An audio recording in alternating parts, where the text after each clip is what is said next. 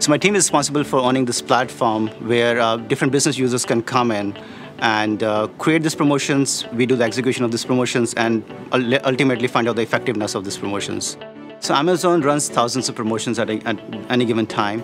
And sometime during the holiday season, we run like hundreds of thousands of promotions.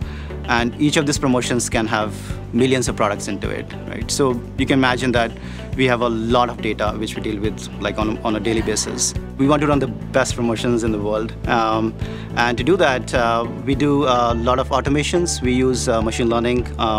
Automation means that, we humans are good at doing certain things, and there are certain things which machines are really good at. All the monolithic day-to-day activities which are repeated in nature or which involves a lot of calculations, right?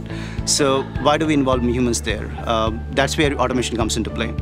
We work with a lot of data, so we have analytic systems who constantly look into this or churn this data out and find out which promotions are really effective versus which are not. And in fact, I think it's a journey in which our vision is to kind of completely make it automated using our machine learning system. So I think it's a very cool space. We use a lot of AWS services like Redshift and Cloud, by which we have this capability to get this data in a very seamless fashion.